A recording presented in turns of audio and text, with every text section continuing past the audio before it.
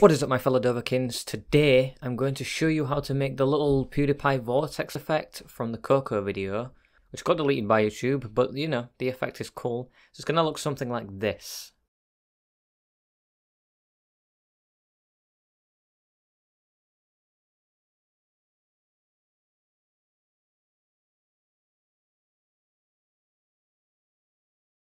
Pretty cool, right? So now let's jump into After Effects and start making this effect. First, we're going to select New Composition. We're going to make sure our composition is set to 1920 by 1080. And we're going to call it Main, because this is where everything is going to take place. You can set the duration to about 14 seconds. The duration doesn't matter. Make sure you set at least some good duration. And frame rate can stay at about 29.97 or 30. Make sure the background color is black. Press OK. Now we've created a new composition. Outside of our new composition, we're going to create a new composition by going to Composition up at the top, New Composition, and this composition is going to be a little different. We're going to call it Vortex. And we're going to change the height. Make sure your lock aspect ratio to 16:9 or anything like that is unticked before you do this. So the height is going to become 9000. Now you can press OK. All the other settings are fine. And inside of this is where we're going to start creating things. First, we're going to hit Ctrl Y. That creates a new layer. Make sure it's set to the comp size, so if it's not, just press Make Comp Size and make sure the background color is black. You can leave the black as black solid, but if you want to, you can also call this Vortex Black, and that's fine. Just press OK. Now you can press Ctrl D to duplicate this layer. And on top of this new layer, we're going to go to Effects and Presets and type in Fill. We're going to drag the fill effect onto this top one, and we're going to make sure it's red. Well, it doesn't have to be red. We're going to change the color around right now. So we're going to go to color. You can just click on it, and then we're going to change this color to like a pinkish red, because that's sort of what PewDiePie's is like. But we're also going to take a little bit of the saturation out and bring it down so it's a little darker. Just going to bring it a little bit more red, kind of like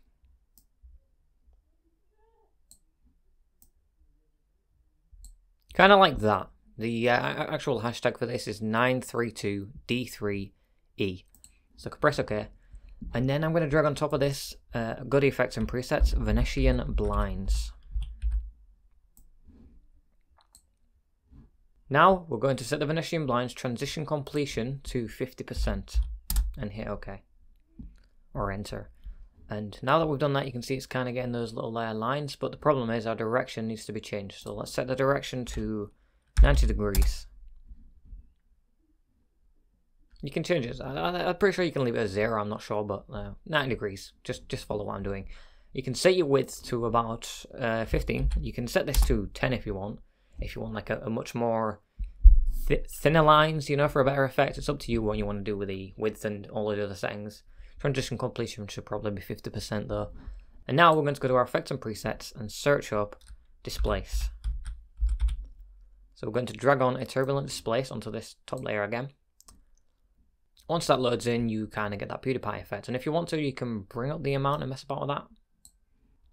The more you bring up that amount, the more mad this is going to look. I'm going to set my amount to about 150, or no, 170. 170 is fine. That's good. It's up to you what you want to do with the amount and all those other numbers. You can play about with them and just make the effect to your liking. So it's a 170 and it looks alright. I may put it down to, you know what, I'm actually put it down to 120 instead. Yeah, 120 looks better. So I'm going to hold down Control and select the bottom layer and the top layer, so make sure they're both selected. Actually, we need to be in our composition. Let's select both these layers, and then we're going to right click on them, pre-compose, and we're going to just, about naming this comp, we could name this, I don't know, Vortex Pre-Comp, because that's pretty much what it is. And we'll make sure we've got move all attributes into the new composition checked, not leave all attributes in Vortex, and press OK. Now that we've done that, we're going to duplicate this by pressing Ctrl D. And on this duplicated one, we're just going to right click, go to Transform, and then go to Flip Horizontal. Now that it's flipped horizontal, we can take out our tool up at the top here, the rectangle tool. You can press Q to get that on your keyboard. And then once we've got that, we're just going to select about 2/3 of the way across. So pretty much about there is fine. Then we're going to take out our little pen tool. You can press G for the pen tool if you want that. And we're just going to edit these points right here. So we're just going to add in a point there. Drag it. Add in another point. We're going to make this like a zigzag, basically. And we're just going to keep doing this until we get a very, very nice zigzaggy effect. This is to basically take away the seam line. So we don't want to actually make a curve, we just want to leave it as it is, like pretty much normal. And then now that that's done, we can hit F on our keyboard to bring up the feather and change the feather radius to about 50. You can play about with that a little bit, but I think 50 is about good. It adds a nice amount of feathering to it. And then we're also going to check inverted on the mask. Now that we've checked inverted, what happens is you can see that both of our sides are pretty much the same. But now here's a problem. This right here may show up. So what we're going to do, just play about with the mask. Play about with it. It's fine. So if you play about with that mask, you can get it just to look a little nicer. Alright? But now let's go into our main comp. Go to project up at the top left here. And now we're going to drag in our vortex comp. Now with our vortex comp in, we're going to go to effects and presets and search up CC cylinder. Drag that CC cylinder onto this vortex. Now we have this. I know, interesting. So now let's go to the rotation, drop that menu down. And we're going to go to the X rotation. And this little second number here, just set it to -90. Now you can see it's starting to look a little bit more like a vortex. I know. Now the next step, we're going to go to layer up at the top, new, and then camera. We're going to set this camera on the preset right here. So let's just drag this over. See the preset? Go to 15mm and then press OK. And that'll just make it wide, pretty much. Now that that's done, we're going to double click on the camera. And then we're going to change up the zoom to about 50mm. You can play about with that if you want, but 50mm just seems good. And another problem right here, we have a little bit of dead space in the background, so we're just going to go Control Y and add in a new black solid. And make sure it's make comp size again. And then press OK.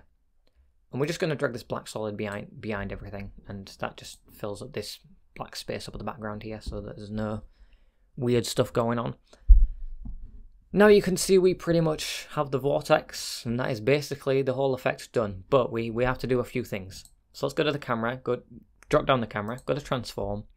Set a stopwatch on the Z rotation, set a stopwatch on the position, set a stopwatch on the point of interest. Make sure your cursor is at the start when you're doing all that. Take your cursor all the way to the end, and then you can play about with these numbers. So first of all, we're going to do the rotation. We can set the rotation to about -200. Do whatever you want with the rotation. You don't even have to do the rotation for this effect, it's not important. Now up at the top, we're going to go to our Track Z camera tool. You can press C for that tool. And if you can't see that tool, just keep pressing C until you get the tool. Now we're gonna go to our screen right here and just drag up, and this will change our position and point of interest. Amazing, I know. Just keep dragging that in. You can do as much as you want with this. You don't really have any set parameter. Just make sure you don't go outside of the vortex, because if you do, then it'll look weird. So Bandicam cut off here, but basically take your vortex and camera layer, select them both, right click, pre-compose. Move all attributes into new composition selected, hit OK. Now that you've done that, go to Effects and Presets, search Warp, drag the Warp effect onto that pre-comp, and then set the Warp style to fisheye. And make the number for the bend go into the minus. Now the thing about this warp is it's playing with the whole effect, so you know, I wouldn't suggest going too crazy with it, but you can kind of play about with it, test it out, see how it looks, see if you like it, see if you don't like it. But other than that, this is pretty much the whole effect in general. Like there's nothing else to do. You've now got the PewDiePie Vortex effect with that distortion, all that stuff going on, and that is the effect in a nutshell. That's how you create the PewDiePie Vortex effect. You are done. So if you got through this tutorial, well done. I don't know what you're actually going to use this effect for. You can use it for anything you want. Your projects, just go crazy with it, alright? You now know how to make this effect if you ever wanted to know how to make this effect. But with that all said and done, I'm going to end the video right here. So make sure to leave a like if you like this video, make sure to do the share, and make sure to subscribe. But I am out until the next video. Peace.